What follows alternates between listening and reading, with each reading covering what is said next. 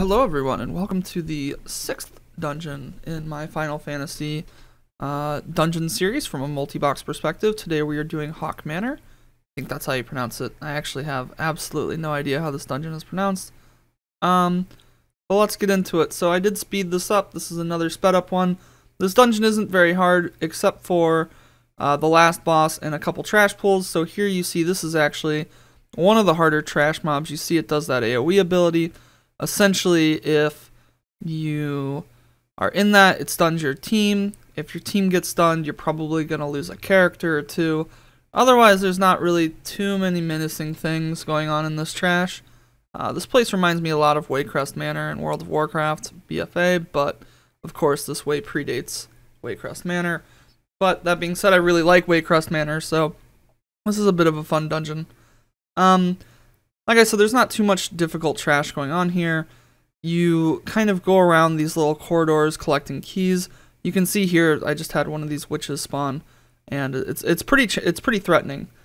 I don't have any cases here where there was anything too bad, but you can see there I did get kind of caught off guard by it just showing up in the middle there.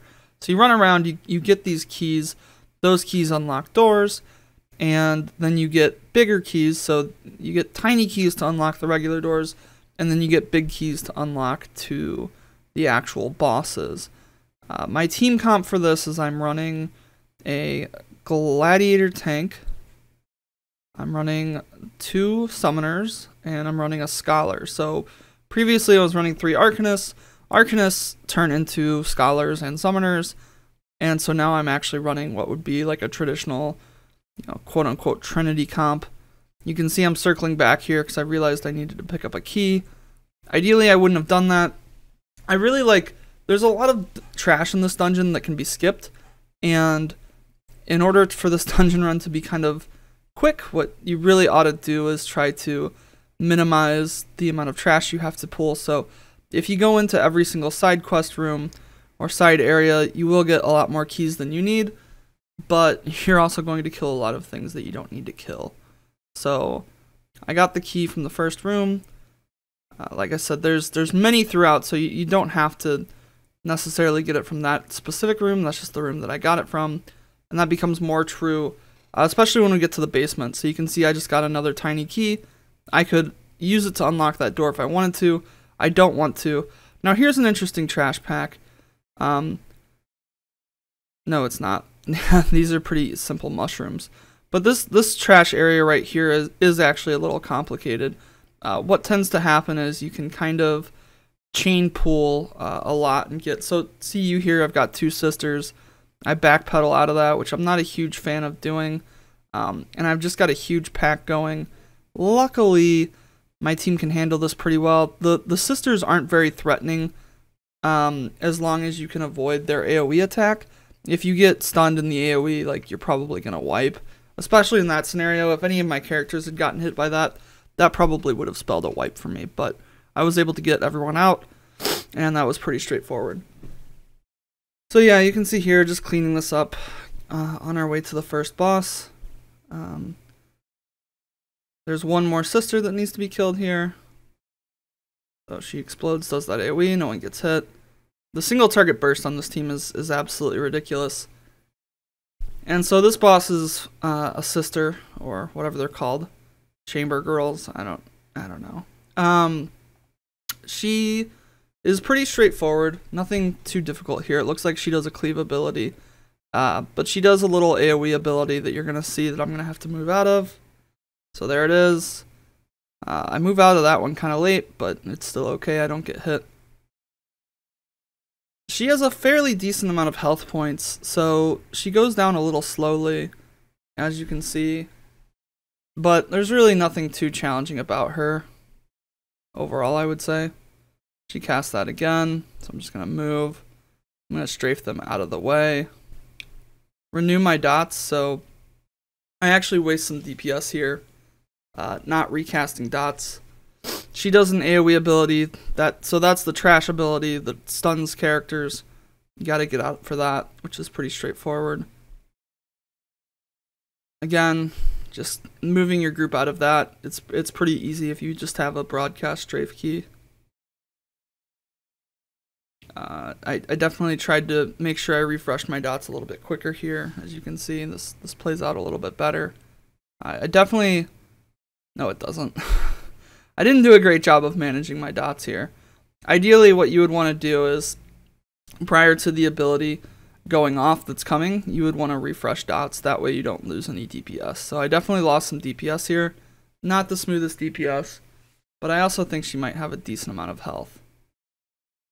But she's pretty non-threatening overall, I would say.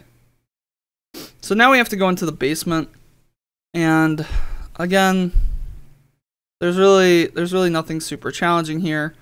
If anything, the trash gets simpler. What I will say is that the trash does get, there's more of it down here that's skippable.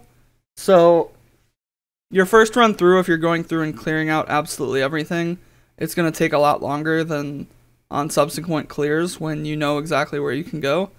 And if memory serves me correctly, because I recorded this video like 2 weeks ago, I believe that I do a pretty good job of skipping everything that can be skipped here. And I don't really kill too many things that don't need to be killed.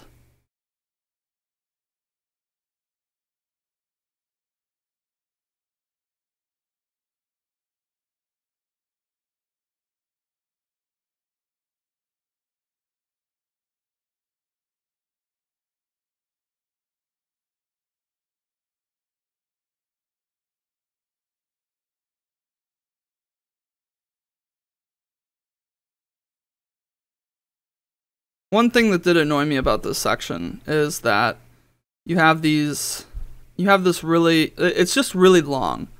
There's a lot of time that goes between the first boss and the second boss, and then the second boss and third boss are like pretty close together. You still have the sisters here, but so the door is actually right there that we need to go into. We need to unlock. It's like right at the bottom of the stairs. We have to go all the way around this room, essentially, to unlock and get the key that we need. And then because there's a wall that prevents you from just immediately going there, you actually have to walk all the way back around, which kind of stinks.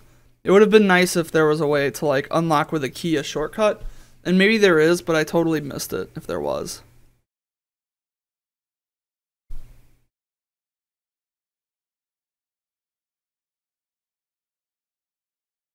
Yeah, I go in this room, I pick up this little key. I don't think I actually need this, but there's no trash in here, so I don't really care.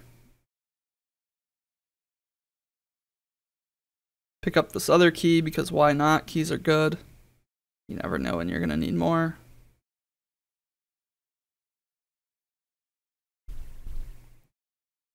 Here's another... nah, that wasn't too bad of a challenging pull. I made sure to wait till the sister was far enough away that I wasn't going to get her as part of this group. I'm just spreading dots and blowing them up one by one, trying to tab target as much as I can. My summoners at this point have an ability that spreads dots, so I'll cast my dots on one mob, and then I'll just push the spread dot ability, then it's on everything. And then I try to leave the mobs with a little bit of health. Okay, here you can see my tank got stunned here, and I'm in a little bit of a rough spot. So this is actually good that I got a little bit of footage of that. You can see my healers dipped pretty far low. My healer's having a hard time staying alive. Ultimately will stay alive, and I'll kill it without too much problem, but it can definitely get hairy pretty quickly if you get stunned there. And that was just my tank, so if my healer had gotten stunned as well, it probably would have been GG for sure. So here we are. I think the key that I need is in this room. So I'm fighting in here. I truthfully don't remember if it's in here or not. You can see I'm doing my tab targeting. And that last mob usually just takes a little bit. So here we go. I think I got the key I need. Now I have to go all the way back around. It just feels like a chore. It sucks. So we're at this door. We're going to use the key. And at this point we're met with these two gargoyles. I guess it's really like a gargoyle looking fire guy and a guy with a sword and shield. These guys, I never had any sort of challenge with these guys. I never really had any sort of challenge with the first boss either. It's pretty straightforward. I mean, the one guy does some sort of AoE here that I run out for, and then I just run back in. I keep my dots on both of them. It's not like they enrage when the other one dies. I don't know. Like, it's always good to have dots rolling on both if you can, and do some cleave. I think I probably kill them both at the same time, just to alleviate any concerns of it, like an enrage type ability, but I don't think you actually have to. They really, this is like super simple and basic. Like, I don't think they do particularly like a lot of damage to the tank or anything like that either. It's pretty straightforward.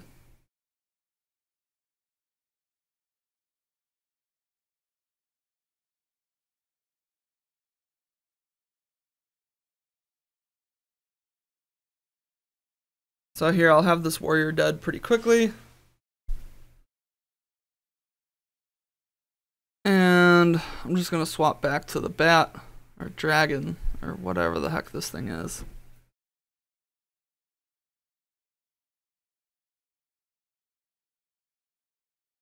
And that's going to go down.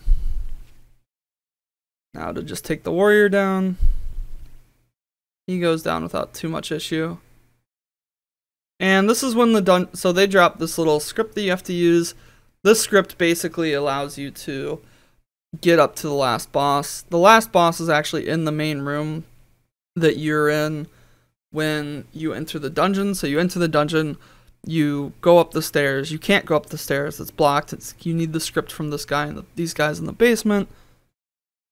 You can't get to the basement without killing that sister in the first room, and then you can't get into this room to get the script until you go all the way around the circle. So it's kind of, it's like a little bit of a circle back rather than going immediately to the boss, but it's an alright dungeon. I like the way it's designed. It's not super challenging. This last boss definitely is to some degree. It is definitely a little bit more challenging with my comp rather than in general, but I did like two-shot this, so it's not like I needed to roll a ton of attempts. But let's go ahead and just kind of break it down. So this last boss has a few different things that you have to watch out for. So the first thing is that in the four corners of the room, there will be these little lampshades that will do AoE damage. Now, you can click on them to remove the AoE, but I don't do that. I just ignore them.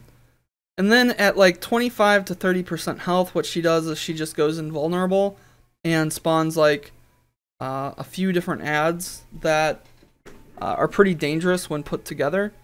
So the real challenge of this fight doesn't really begin until you get to like 20%. And then at 20%, all hell kind of breaks loose. You can't burn the boss because the boss goes invulnerable. So you really just have to execute it, and with a team like this, it can be kind of challenging because the damage kind of takes a little bit of time to ramp up. It's not front loaded. There's really no cleave other than like dots, which aren't really even that strong to cleave.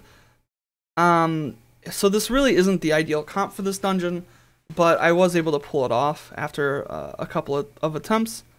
So we'll just go ahead and run in. You can see the video is going to skip a little bit because I will have died.